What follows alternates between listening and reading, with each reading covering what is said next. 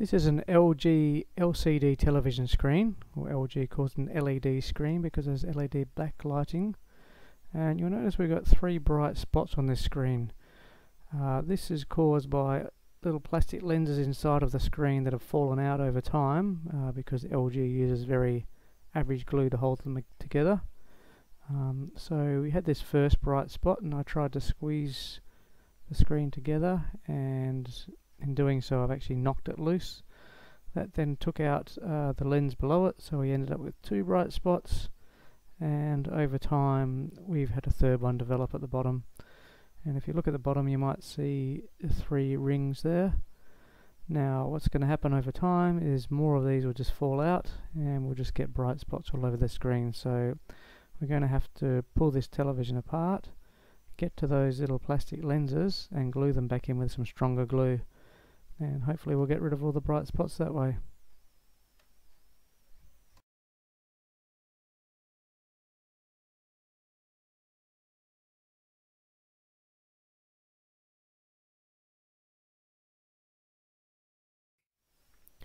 So this is what the television looks like when we've laid it face down. So I've removed the feet and unplugged it, of course, laid it on its front. We've used some soft material to lay it on to protect it. There's some of the tools we're using. I'm using Tarzan's grip glue, so you can use any sort of glue that's strong and it will hold for a while. I've got some gloves there and some screwdrivers, and that should be all that we need for now, I think. So we're going to undo all the screws on the outside of the TV and get to work.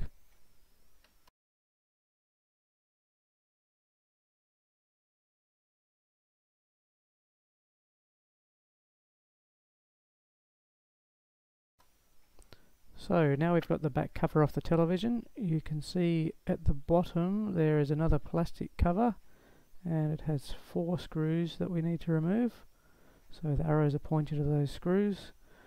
Once we unscrew each of those screws, we should then be able to take that plastic cover off and access those black speakers underneath, and then we should be able to remove those speakers and remove the cable that attaches those speakers to the television circuit board. So let's undo those screws now.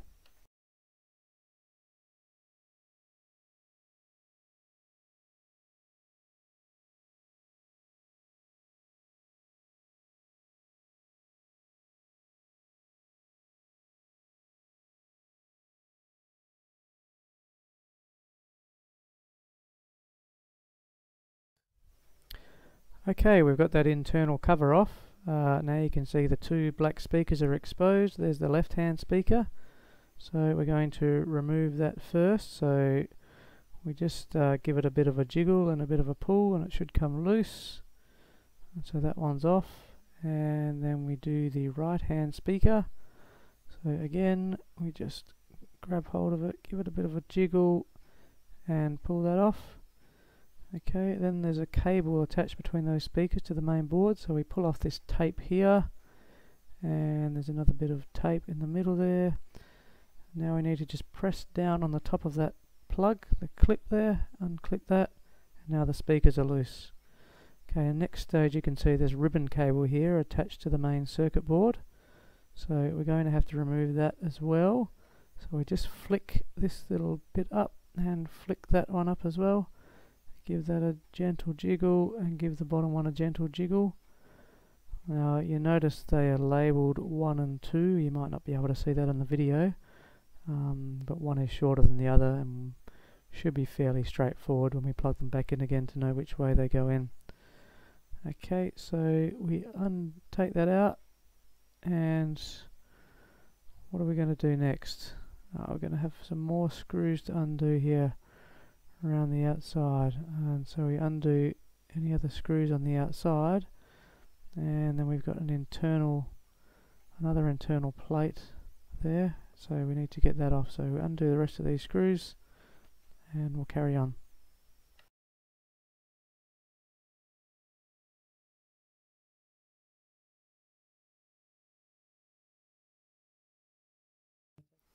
Okay, so we've unscrewed all of those screws on the outside, and I've just realized there's some more here, so we need to unscrew these ones as well. then we should be able to take that bottom protective cover off. So let's undo those few screws and we should be able to flick that off.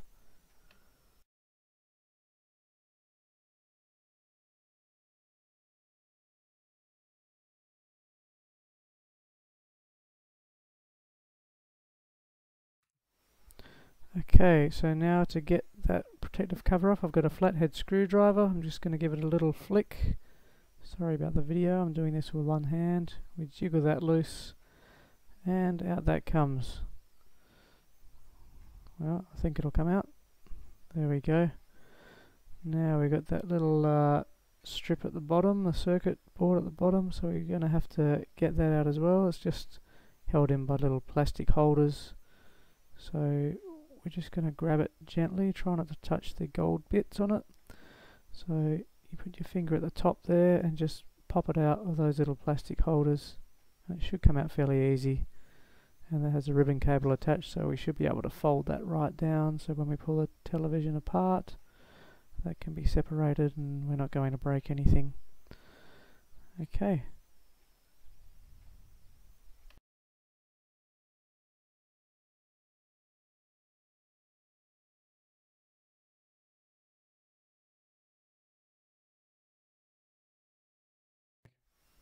Okay, all the screws on the outside of the television have been undone, so we can tip it on its side and remove this frame, so it should gently come away if we just give it a little bit of a jiggle. Be careful not to bend or break it.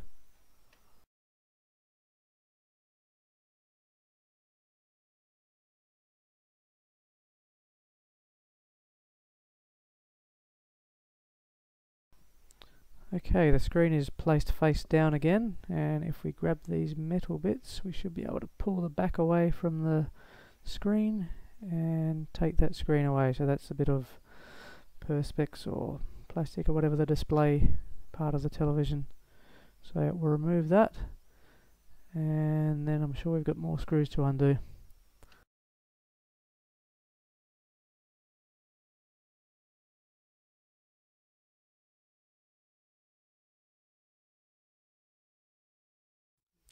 Okay, so I've tipped the television over face up and it doesn't look like we do have any more screws. I hope not. But we do have this black plastic frame around it, so we'll have to get that off. So there's little black tabs there. We just got to loosen those and do it with your fingers, should be fine. It comes away. And if we should be gentle with it because it is a bit fragile, this bit. And you can break those little plastic bits, little plastic tabs, which I think I may have just done.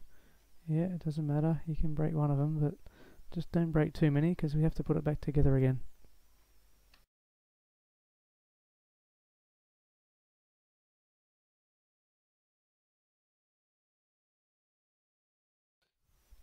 Okay, now we've exposed those white sheets, we should be able to just peel those back and get to the lenses underneath.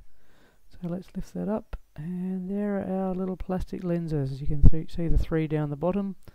All of the others are in place, so we need to have a look at those lenses and glue them back in again.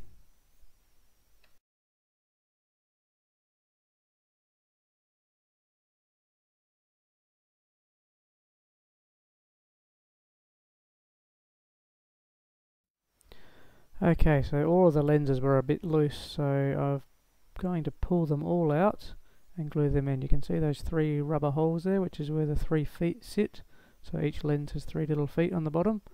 So we're just going to take a wooden skewer, put a little bit of our Tarzan's grip glue on the skewer and stick it on each of those 3 feet, and then pop those 3 feet back in the hole so those lenses sit flush in there, and we'll just give it time to cure. So there's the 3 feet you can see as I hold it up to the camera.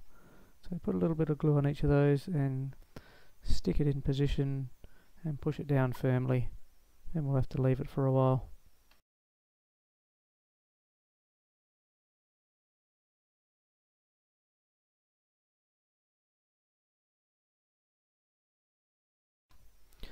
So now you can see all of our lenses are back in place. We've glued every single one of them, and the glue has had time to cure.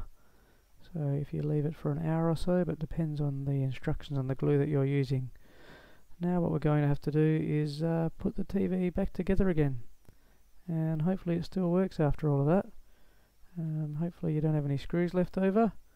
There's a lot of pieces there, so try and do everything in the opposite order to what you took it apart, and cross our fingers and hopefully it all works.